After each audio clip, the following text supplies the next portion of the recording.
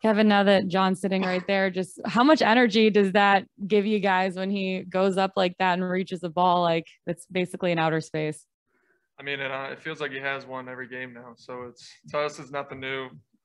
I said it after the game. It feels like every new one is better than the last one he had. So it's kind of what we come to expect out of him. And then again for you, just where did you see, the shift kind of at halftime and in that third quarter for you guys as a team? And what did you really like, especially about that second half? We came out pretty well in the second half to start. They made a run to cut it to what was 7 or 8, and then I think the second unit made a whole bunch of threes and kind of pushed it to 20.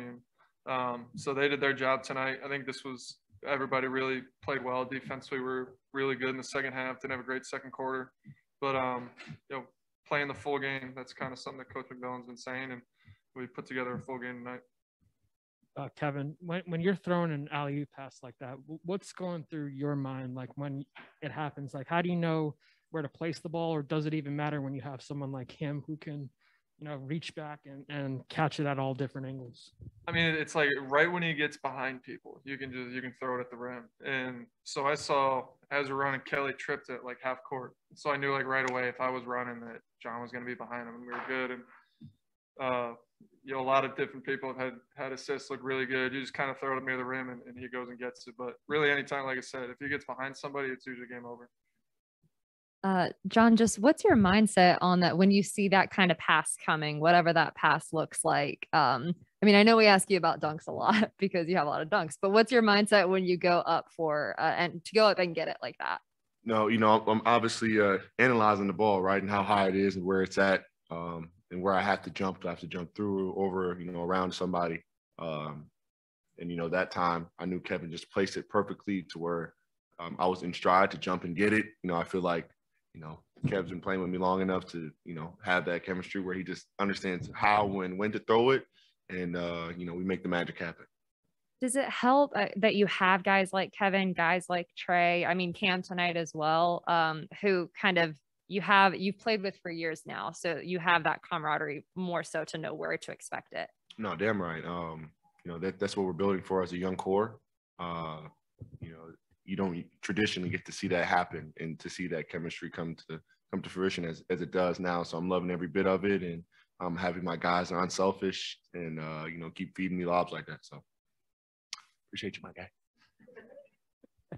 Is first half foul trouble? Is this sort of the silver lining of that? You bring fresh legs to the fourth quarter.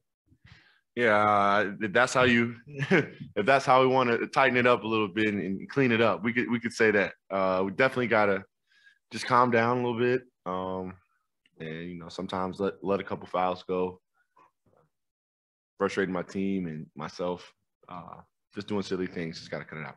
Do you feel it though? Do you feel like energized? Like, hey, I haven't played that much. I can still go and get it. Oh, I mean, when it comes to getting those lobs and dunking, I feel like I'm always energized. The toughest part about being on the bench is mentally you lose the flow and you just lose the rhythm for the game. So that's what I try to get back into. Switching to Zoom for a question from DNA Sports Talk.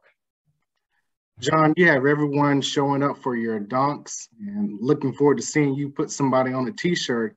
But what aspect of your game do you want the fans and all of us to appreciate? Man, that's tough. Obviously, I love for y'all to appreciate the dunks, as you said. But I feel like, if anything, I want you guys to appreciate it, just what I bring to the team as a whole, as a leader, and just as a complete basketball player that plays the right way, and does whatever he can to help his teammates win. And as I said before, lead defensively as well. I feel like I'm taking the next step. So, as like you said, as fans, keep watching and seeing, but I'm going to keep getting better.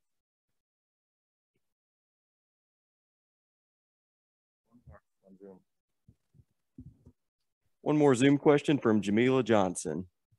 Hey guys, congrats on the win. Of course, defense is very important in all games, but especially in a game like tonight where you guys' shots aren't falling as much, how important was the defense tonight and how you guys stepped up with that? No, it was extremely important. Losing one of our defensive anchors and Dre tonight. So I feel like we all understood we needed to just, come together, stay locked in and talk to each other, communicate. We still the deal. Another Zoom question from Cassidy Hubbard. Hey guys, just a kind of macro question here. I mean, you talked about just the chemistry between you two, obviously with the passes, but as far as like the core group, a lot of you guys got new contracts. What kind of confidence and chemistry has carried over into this season from your playoff run in after pretty good off season for namely you two as well? Yeah, I mean we're early in the process. It's the third game of the year, but it's definitely something I think to start the year all of us could kind of feel just the connection, and obviously I think it takes a little bit for teams to get the flow of the year and everybody get used to playing with each other, but in some ways we feel like we're one step ahead, and we just obviously we got to tighten some things up, getting a lot of guys back from injury, getting everybody on the court, getting a rotation set, and we're a really deep team, and that's something that we pride ourselves on being. And that chemistry, obviously, a lot of guys played big minutes last year together, but it's still really early in the season. We still got a lot of growing to do. John, I saw you at the Braves the other night. What was it like for you last year going through having the city get behind you like the city's getting behind the Braves right now? And where do you sort of see the Braves? How do you size up what the series is going to do?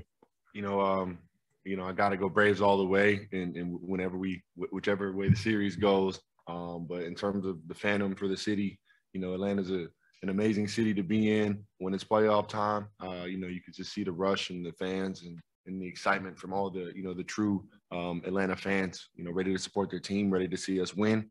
I always envision us going down Peachtree with the Larry O'Brien. So I'm hoping that, the Braves can do the same as well. Kevin, I know you're a baseball guy. Sorry to ask a non-basketball question, but what do you see for this series? What are your thoughts going into it?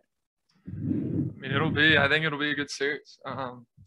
They got to start off well, obviously in Houston with, I think they got Morton and Freed pitching the first two, and that's, they get back to Atlanta. Hopefully we can finish things up. I know selfishly, a lot of us hope they get to Game 5 and can close it out so we can be there on Sunday, but should be a great series. Both teams really good. I think deserve to be there on both sides. So like John said, I think the city's hungry for a champion, and hopefully the Braves can bring it home. Go Braves, baby. Thank you guys. Cool. Thank you guys. Thank y'all.